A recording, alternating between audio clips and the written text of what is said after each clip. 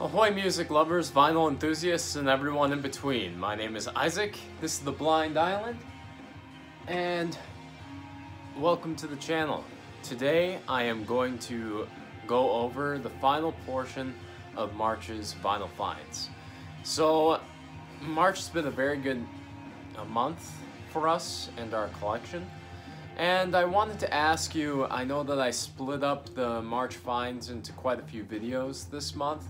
Would you prefer that I just save it for one big giant video at the end of the month? Or do you prefer these smaller, more digestible videos? Please let me know in the comments below. And we're gonna get started showing the finds. We're going to start off with the used vinyl, then we're going to go to contemporary. So first off, I found a nice replacement copy for my Leonard Cohen Songs from a Room. And the sleeve does have some writing on the front, but it is an original 2i copy, and this was only $1. And I had a 70s reissue of this. I love Leonard Cohen, so I'm really happy to have an original copy for only $1. Next is another copy that is replacing an older one, and this is the Beach Boys, All Summer Long. This one was 50 cents, and this one was primarily bought for the cover. It was in really nice shape, not torn up at all like my previous cover was, and just happy to be able to kind of Frankenstein these two together because this is a really great early Beach Boys record. Next, in the vein of replacement copies, I received a copy of John Lee Hooker's Endless Boogie. Love this long, jammy blues rock album by the veritable legend John Lee himself. This came at a time when John Lee's commercial appeal was at an all-time high. Just came out with the big collaborative effort of Canned Heat and Hooker, and it's really nice. I love this kind of jammy blues.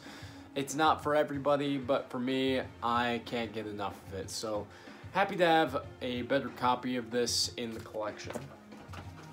And then next I'm going to show quickly the VCLT that I received. If you didn't see that video, you can check it out on the channel. It was the one that was just previous to this. And I got these from Logan over at Swellheads Network, and this is Pereggio in the Valley of Temples. This is a great fusion album in the vein of Return to Forever and Soft Machine. So really cool record. And then this is Fireball, Blessed Be. A real shame that this band never really took off. I think that they have a really deep, guttural, garage, psychedelic sound. Thoroughly enjoyed it. A really nice EP. You can go and pick these up for like $2 on Discogs. I would highly recommend that you do so. And then next, this was a gift from one of my friends, and a really cool gift at that. This is an original copy of Balaclava by Pearls Before Swine on the ESP label. And I just love that cover artwork. This is a really great pastoral psychedelic folk album from, I want to say it was made in 1966, but don't quote me on that. It's 68 actually, forgive me. So really cool pastoral folk, very much set a trend for the way that it would be headed in the future. So really cool record. Thank you so much for giving me that. And then I found a really cool record at an antique mall. This is Art Pepper's Winter Moon. This is an album from Art Pepper in his later period, and I think that his stuff for the Galaxy label is just as good as anything he came out with when he was a young man. He was having a bit of a creative and career renaissance in his late period. I believe this was one of the last records he ever came out with before his death in 1983.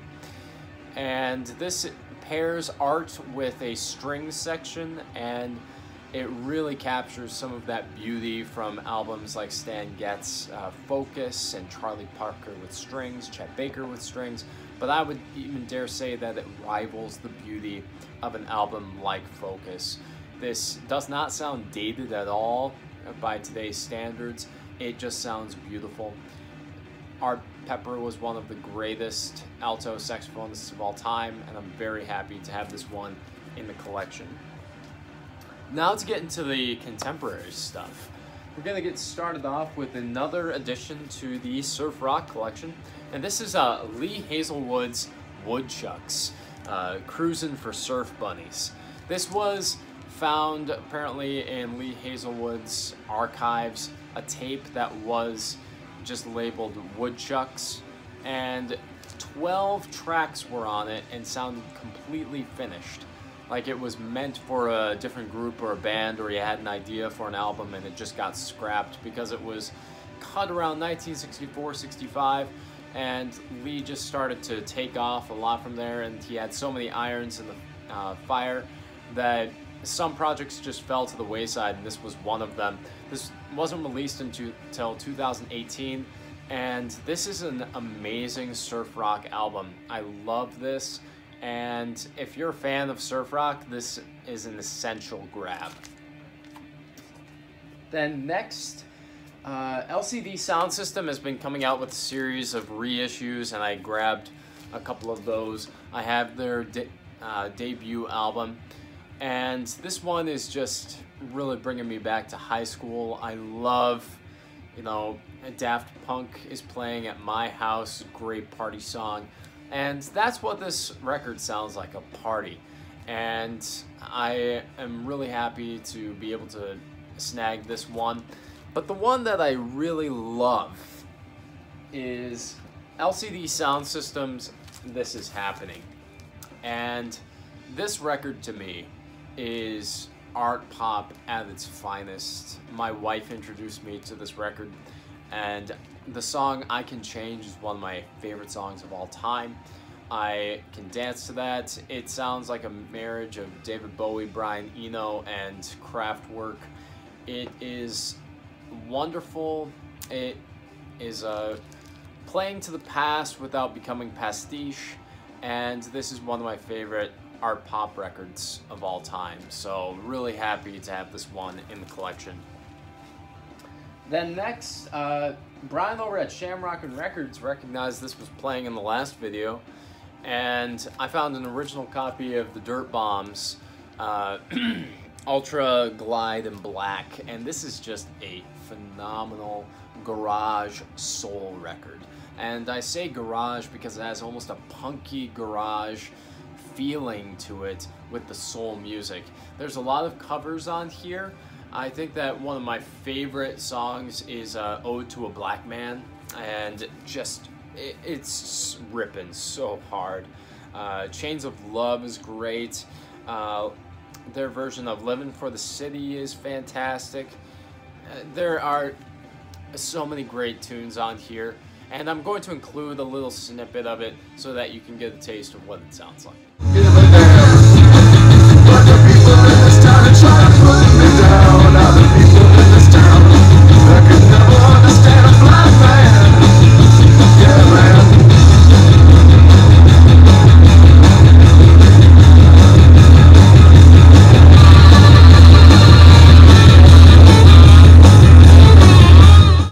Next was another gift from a friend of mine, and this is Psychedelic Porn Crumpets' Shiga, the Sunlight Mound, and this is their latest album.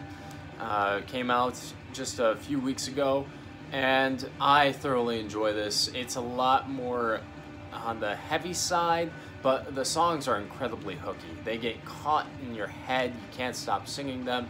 Tally Ho is one of my favorites of the year, and I really enjoy the Psychedelic Porn Crumpets. If you're really into the whole sunshine neo-psychedelia, you're going to find a lot to love on this album, so really cool to have this in the collection.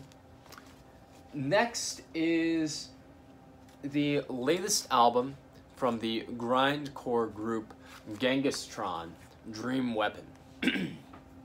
I heard this while being in a record store a few days ago. They were playing a promotional copy of this, and I love it. It's dreamy, ethereal, progressive, and nothing at all like I thought they would sound like.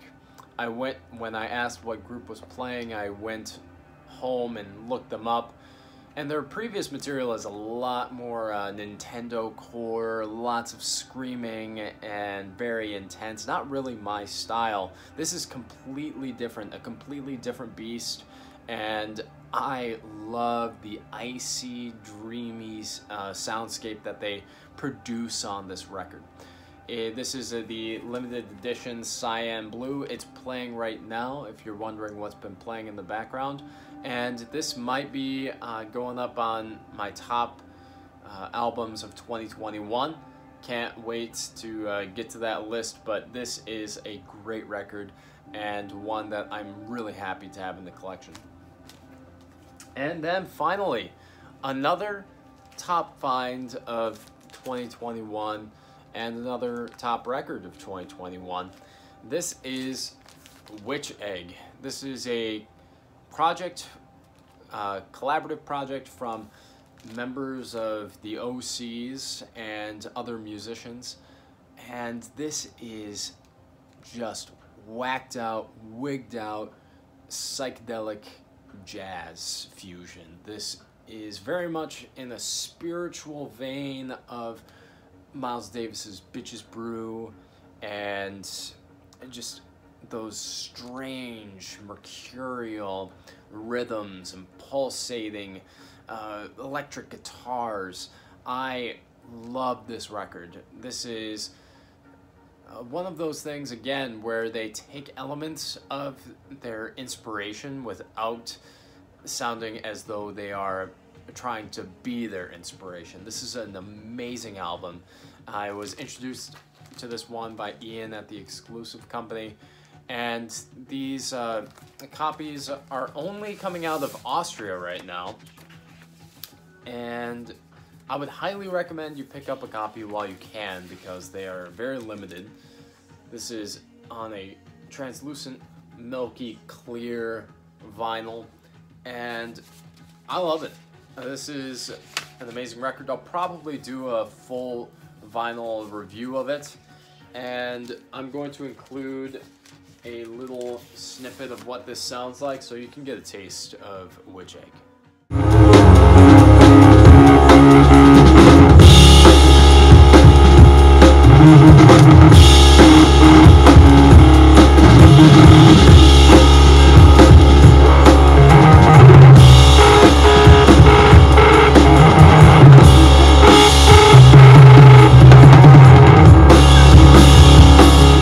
Alright guys, those were the vinyl finds for this month. Tell me what you think in the comments, and saying goodbye to March 2021. Been a really great month for vinyl collecting, and I just want to say thank you so much guys for watching, and as always I hope that you have a great day on your own personal oasis.